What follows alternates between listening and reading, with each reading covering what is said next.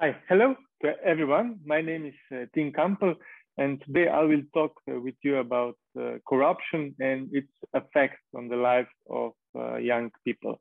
First of all, I would like to apologize not to be able to be with you on the conference, but thank God to technology, I'm still able to present you this lecture about corruption via video. Okay, I suggest that we start with our presentation. At the beginning, I would like to tell you something about what corruption is, in what forms we can see corruption, and later we will move forward to the costs of the corruption, and also later I will talk you a little bit about effects of the corruption on the lives of young people. So at the beginning, I would like to point out that there is no single comprehensive universal accepted definition of corruption. Yeah, maybe for start, I would like to share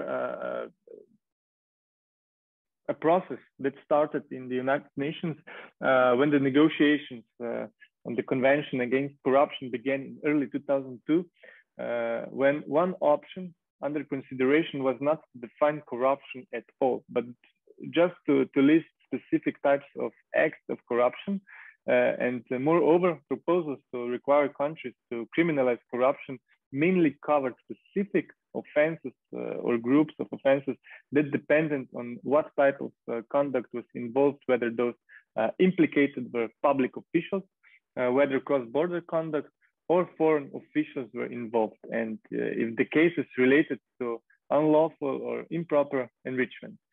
Many specific forms of corruption are clearly defined and understood and are the subject of numerous legal or academic definitions.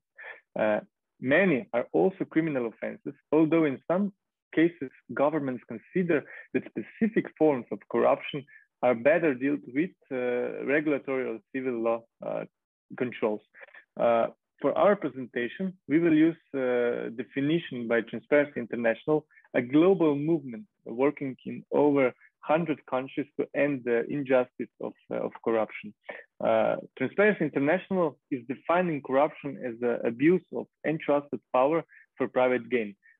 Corruption can take many forms and can include behaviors like public servants demanding or taking money or favors in exchange for services, politicians misusing public money or granting public jobs or contracts to their sponsors, friends, or families, and in some cases, corporations bribing officials to get lucrative deals.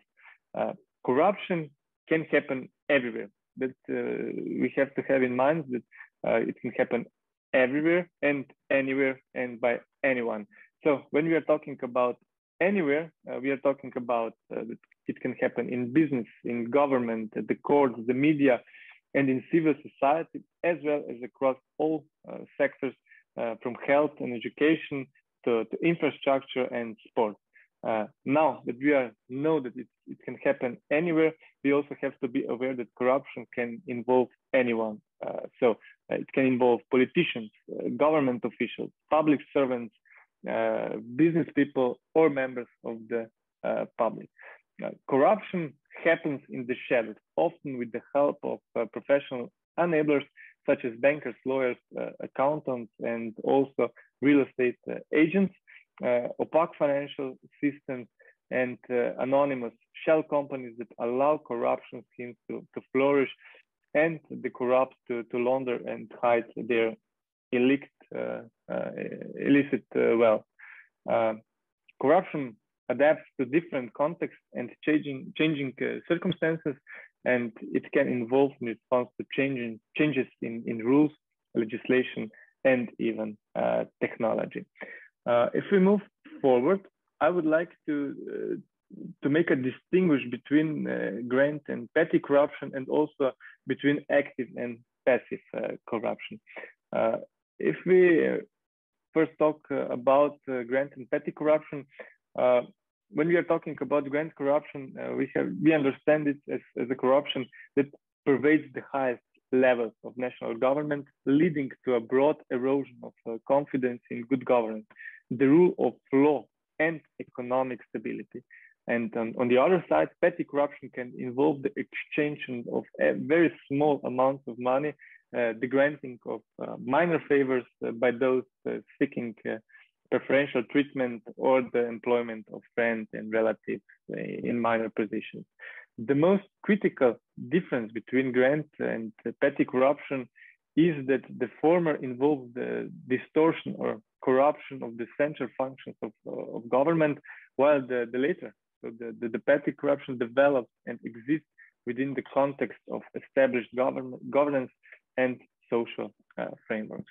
And if we move forward, active and passive corruption, in discussions of transactional offenses such as bribery, active bribery usually refers to the offering or paying to the bribe, while passive bribery refers to the receiving of the bribe.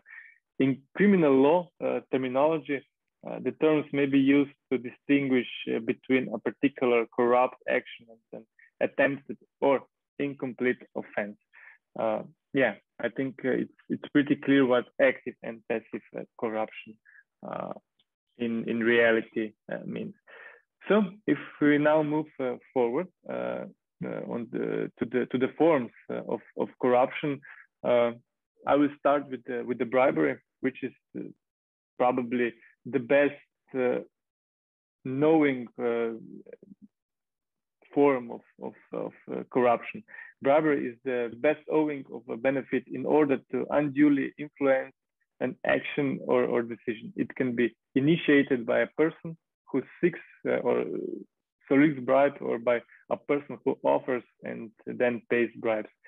Bribery, as I mentioned, is probably the most common form of corruption. No, the benefit in bribery can be virtually any inducement: money and valuables, company shares, inside information, sexual or other favors, entertainment, employment, or indeed the mere promises of incentives. The benefit may be passed directly or indirectly to the person bribed, or to a third party such as a friend, relative, associate, favorable charity, private business, political party, or also election campaign. The conduct for which the bribe is paid can be active, the exertion of administrative or political influence, or it can be passive, the overlooking of some offense or obligation. Bribes can be paid individually on a case-by-case basis, or in a part of a continuing relationship in which officials receive regular benefits in exchange for regular favors. Maybe just to see different types of bribery, here we can see influence peddling, bribery, offering or receiving improper gifts, gratitude, favors, or commissions, bribery to avoid liability for taxes or other costs, bribery in support of fraud, bribery to avoid criminal liability, then bribery in support of unfair competition for benefits or resources, private sector bribery, bribery to obtain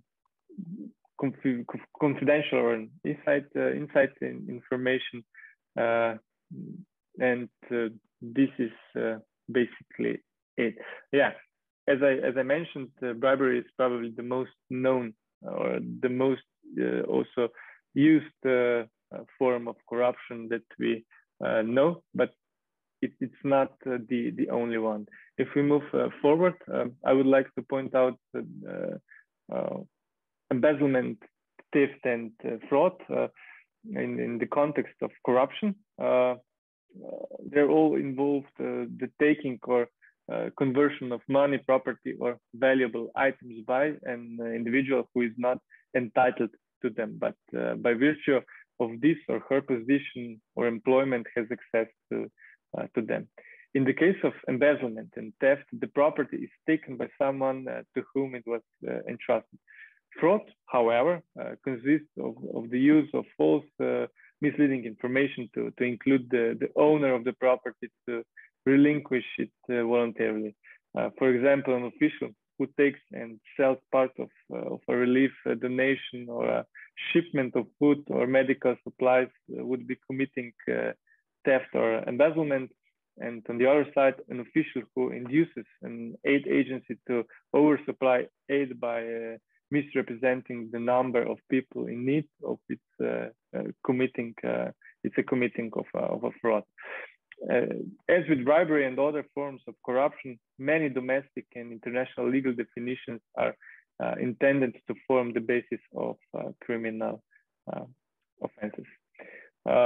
Next form of corruption is extortion, where bribery involves the use of payment or other positive incentives. Extortion relies on coercion, such as the use of or threat of violence or the exposure of demanding information to induce cooperation. As with other forms of corruption, the victim can be the public interest or individuals adversely affected by a corrupt act or decision.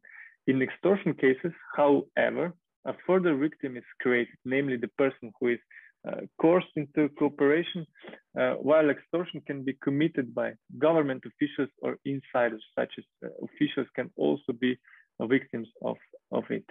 For example, an official can extort corrupt payment in exchange for a favor, or a person seeking a favor can extort it from the official by making threats. Next form is abuse of discretion. In some cases, corruption can involve the abuse of a discretion vested in an individual for personal gain. For example, an official responsible for government contracting may exercise the discretion to purchase goods or services from a company in which he or she holds personal interest, or propose real estate developments that will increase the value of personal property. Such abuse is often associated with bureaucracies where there is broad individual discretion and few oversight or accountability structure, or where decision-making rules are so complex that they neutralize the effectiveness of any accountability structures that do exist. Next, which is also the important part, or one of the main forms of corruption in most countries, are favoritism, nepotism, and clientelism. Generally, favoritism, nepotism, and clientelism involve abuses of discretion. Such abuses, however, are governed not by the self-interest of an official, but the interest of someone linked to him or her through membership of the family, political parties, tribe, religious or other groups, such as clubs or something like that. If an individual bribes an official to hire him or her, the official acts in self-interest. If a corrupt official hires a relative, he or she acts in exchange for the less tangible benefit of advancing the interest of family or the specific relative involved. In this case, we are talking about nepotism. The favoring of or discriminating against, this is also an important side of this story. Individuals can be based on a wide range of group characteristics such as race, religion, geographical factors, political or other affiliation, and also as well personal or organizational relationships such as friendships and or memberships of clubs or associations. Next one is conduct creating or exploiting conflicting interests. As noted in the United Nations Manual on Anti-Corruption Policy, most forms of corruption involve the creation or exploitation of some conflict between the professional responsibilities of a corrupt individual and his or her private interests. The acceptance of a bribe creates such a conflict of interest. Most cases of embezzlement, theft, fraud involved an individual yielding to temptation and taking undue advantage of a conflict of interest that already exists in both the public and private sector. Employees and officials are routinely confronted with circumstances in which their personal interests conflict with those of their responsibility to act in the best interest of the state or their employment. And last but not least, here is also improper political contributions, which is one of the most difficult challenges in developing anti-corruption measures. To make this distinguish between legitimate contributions to political organizations and payments made in an attempt to unduly influence present or future activities by a party or its members once they are in power.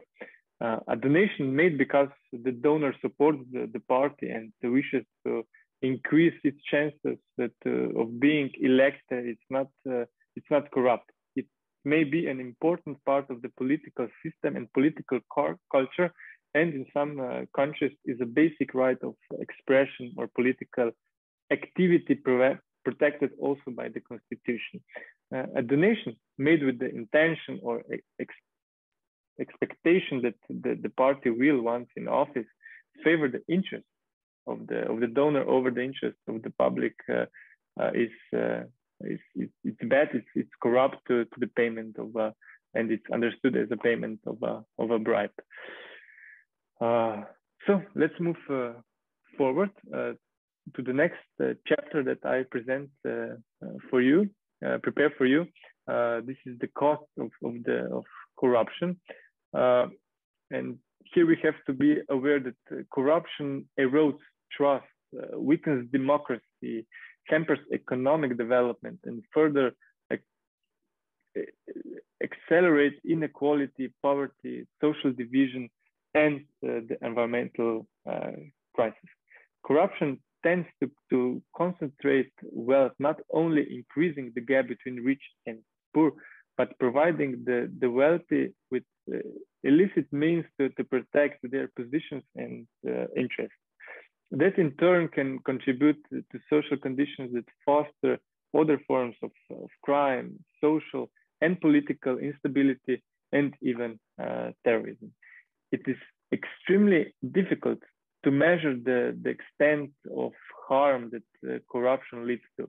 One reason is the so-called iceberg phenomenon, meaning that only a small portion of corrupt transaction is visible while much more is hidden. After all, most corrupt exchanges that place in secret, and very few cases are ever reported or otherwise recorded, much less prosecuted and punished. Another reason relates to the scope of indirect damage caused by dysfunctional public sector institutions and distorted public services. Consider the difficulties in measuring the following dire consequence of corruption. Here we have to list that corruption undermines development, corruption costs lives, corruption harms the vulnerable and perpetuates inequality, corruption undercuts human rights, corruption damages the environment, corruption damages democracy, and corruption also fuels crime and conflicts. Maybe I will not go much deeper with this cost, because I prepared a video which I would like to share with you, which will present some of the costs of corruption and help you to create an image why corruption is bad for our society. So now I would like to share this video with you, so that you will see what are the actual direct and also indirect costs of corruption. Does your country have a corruption problem? Well, yes, probably. Most countries in the world do. At least according to Transparency International.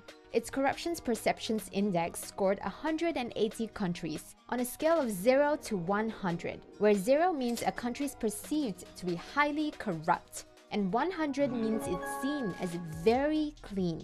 More than 120, or 2/3 of those countries, scored less than 50, and the average score was 43. Definitely a failing grade to most people. But corruption isn't just a moral issue, it's an economic issue, and it's costing the global economy and you a lot. It's difficult to place an exact number on the global cost of corruption, but by most estimates, it's in the trillions. That's a lot. More than the entire GDP of most countries. Countries regarded as less corrupt, like New Zealand, Denmark, and Singapore, tend to have smaller populations. Most of the countries on the list have less than 10 million people. Size doesn't guarantee a lack of corruption. Some at the bottom of the list are small as well, but they tend to be war-torn countries like Somalia, South Sudan, and Syria. But most of the world's most populous countries are pretty far down the list.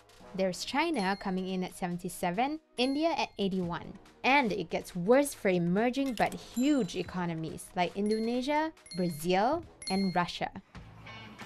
Do you have a little money for tea? That's local slang for a bribe in countries like China, India, and Thailand, where tea money is deeply entrenched in society. Last year, a survey estimated that 1 in 4 people in Asia Pacific paid bribes to access public services like getting help from the police or getting an identity card. Police officers were the most likely to demand a bribe, and poorer and younger people were more likely to pay it. It may seem trivial, but not when you think about it on a bigger scale. The IMF estimates that the annual cost of bribery is between $1.5 and $2 trillion, about 2% of global GDP, and that's only one type of corruption. Other types of corruption include money laundering, embezzlement, and fraud. The Turkish have a saying, a fish rots from the head down, meaning that problems start from the top. And the Panama Papers have given us a glimpse into how much rot has gotten into the system. Encompassing 11.5 million secret files, the Panama Papers is one of the biggest document leaks in history, revealing just how much wealth has been hidden in offshore accounts and tax havens. To be clear, offshore accounts are legal, but the papers brought up fundamental questions about the ethics of tax havens. The papers revealed links to 140 politicians and public officials, of which 14 are current and former heads of state. As a result of the revelations, the prime ministers of Pakistan and Iceland were forced to resign. The world's second highest paid athlete, Lionel Messi, was named and charged for tax evasion, while a suspected billion-dollar money laundering ring was linked to close associates of Russian President Vladimir Putin. The Panama Papers wiped out $174 billion off the market capitalization of nearly 400 companies, making it the largest financial loss following a corporate scandal in history. And it's not just companies. Corruption can cost countries their economies. Brazil was once a high-flying emerging economy, but since 2014, it has been gripped by the car wash scandal.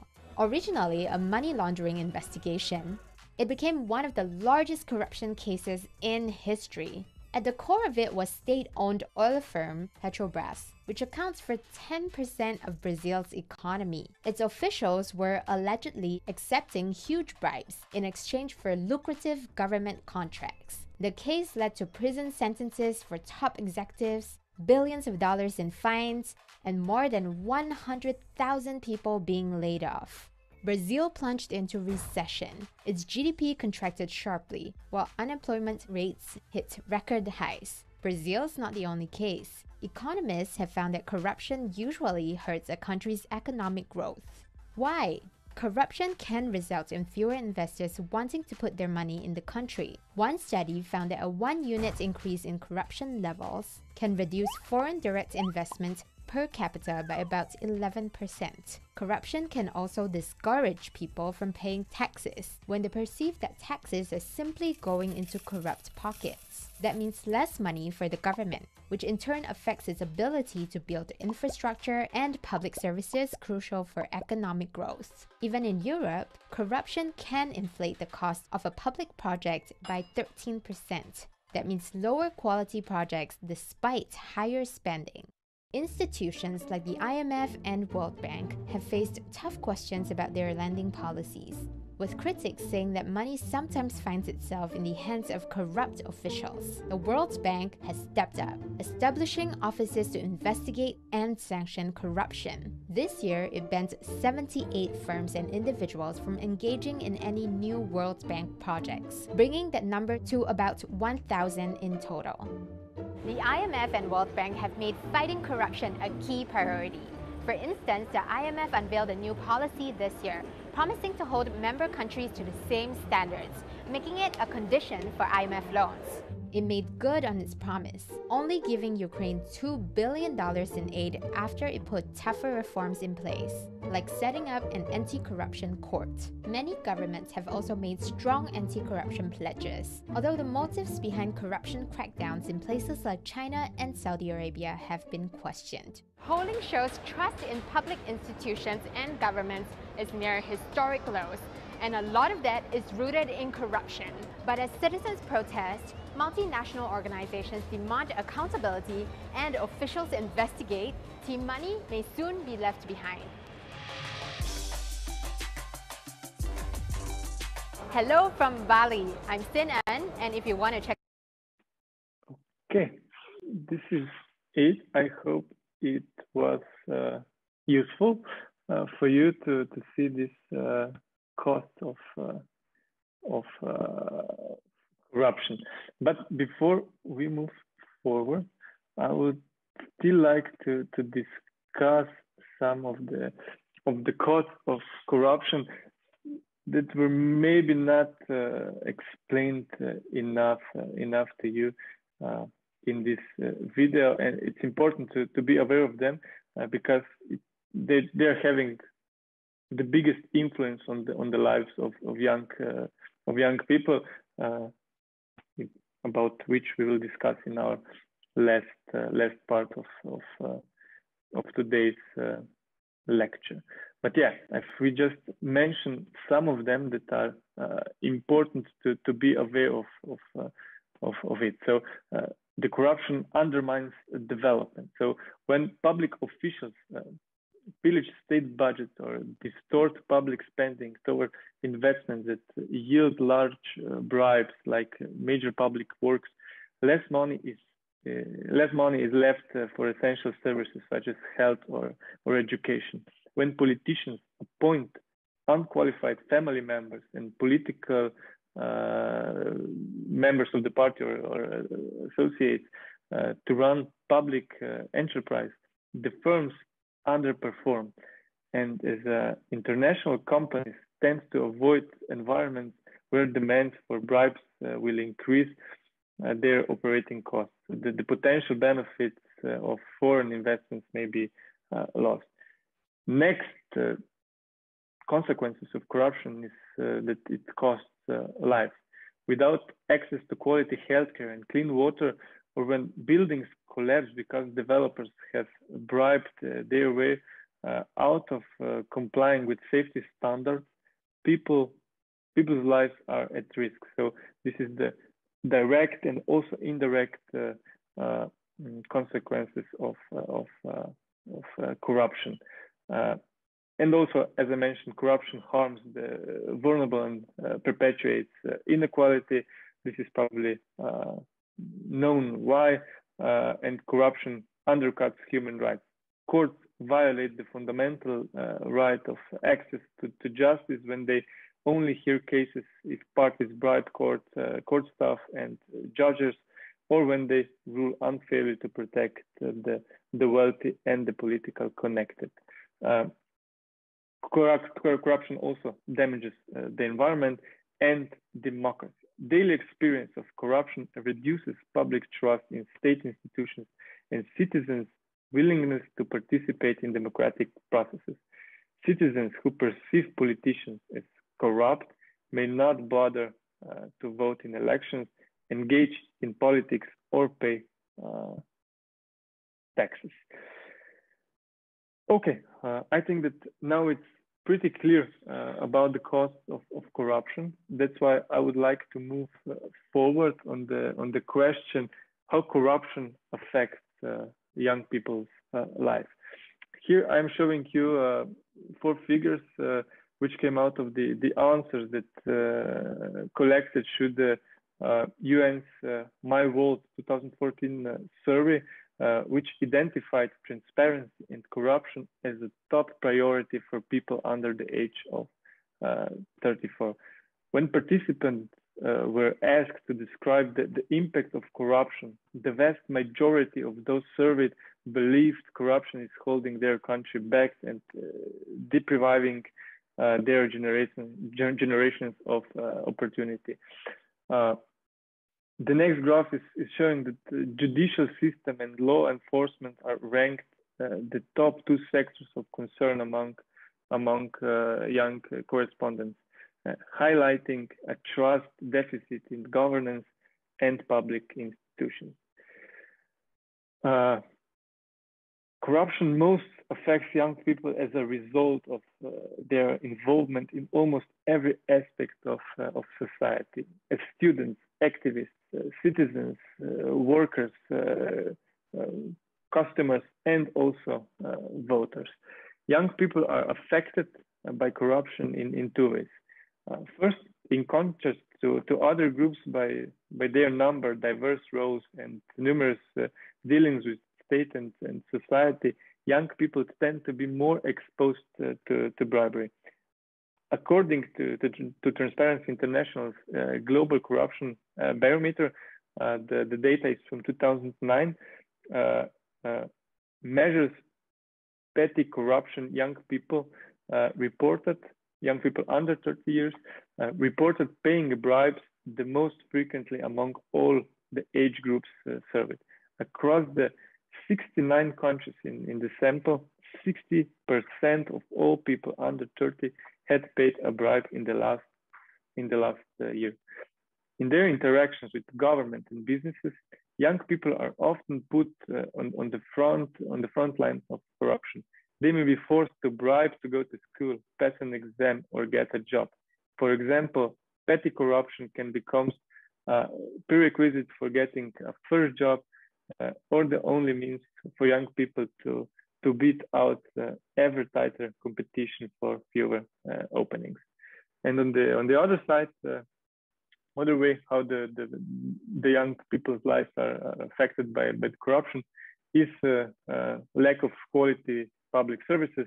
Corruption diverts funds intended for development, undermining government's ability to provide basic services, feeding inequality and injustice, and discouraging aid and investment. This really deprives young generations of potential to develop as individuals and to contribute to society as citizens. Here, I'm showing you also a banner of a campaign of the Transparency International. The duty of youth is to challenge corruption. The youth movement is at the forefront of challenging this status quo. Youth have always been a force of change within countries, whether by daring to ask pointed questions, pushing civilian movements of resistance, or promoting social issues. Their energy, strength, intentiveness, and hopefulness have led to the transformation of societies within a generation. Young people are calling for ambitious agendas and innovative ways to shape them on a whole array of areas ranging from education, healthcare, and labor conditions through to the environment, trade relations, and global governance. All these fields are also closely connected with the corruption, which is, however, one of the main barriers that is blocking their efforts. generating a stronger commitment by young people and youth organizations to get involved in anti-corruption efforts could help to dismantle current impediments and could be a catalyst for change in society, the economy, and politics. Before we conclude our session, I would also like to share another video with you, which is showing a harm that corruption is having on an environmental. I am showing you this because young people showed their interest in environment and climate justice as one of the most important questions in eyes of young people, and will show you another perspective why we should combat corruption in our society. So I would like to share this with you. It's a video prepared by Transparency International.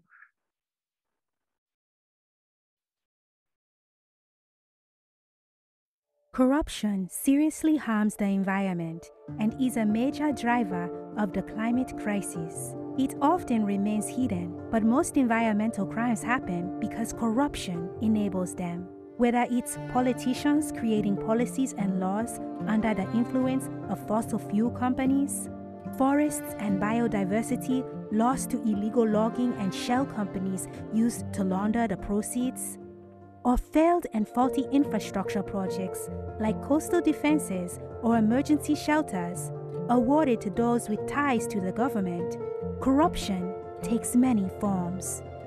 Corruption also takes indigenous people's lands, and when environmental defenders raise their voices, they are harassed and even killed. The climate crisis, like corruption, is a matter of life or death. Transparency International is working to make sure corruption does not destroy the planet. Join us.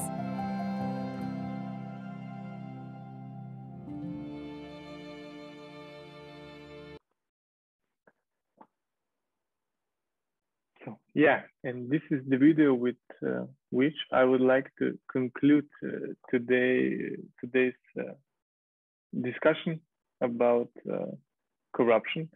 It wasn't so much of a discussion, but I am really glad that I have this opportunity to speak to you about this important question, not just for our countries that we live in, but for a global system as a whole.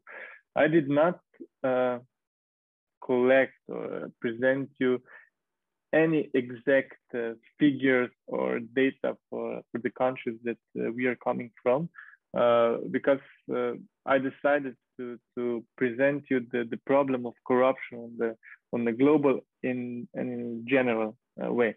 But at that point, I am inviting you to check numbers and data about perception of corruption in your state, and also combine these questions, this data with data about social inequality, trust in democratic institutions, turnout on elections, your GDP or economy growth, and etc., etc., and try to answer on the question if the corruption in our states are present, and what kind of effects is having on the society and on our lives. And in the future, or in the next sessions of this conference, I'm also inviting you to discuss more, or at least start discussing different ways and measures how to combat corruption, and to find some solutions and share them with me. So once again, I would like to thank you for your attention.